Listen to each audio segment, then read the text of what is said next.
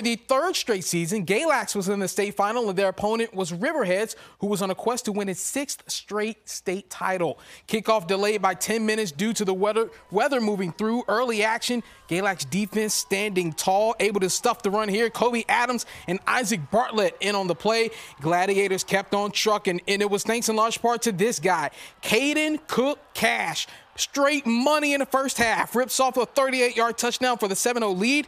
Riverheads led 14-0 at halftime. Second half, more Gladiators. It's Cook Cash cashing in again from 9 yards out.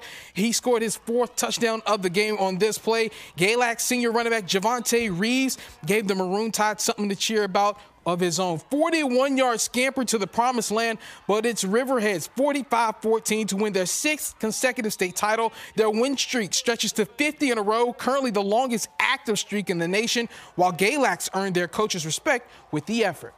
Offensively, we had some opportunities and just didn't capitalize, and so I got to do a better job of calling plays. But I thought the kids fought and played hard off for all four quarters, and that's all I can ask for them dudes. You know, nobody expected us to be here. Nobody expected us to be even close at halftime, and our kids fought and fought, and you got to commend them for that. The Maroon Tide finished the season at 11-3.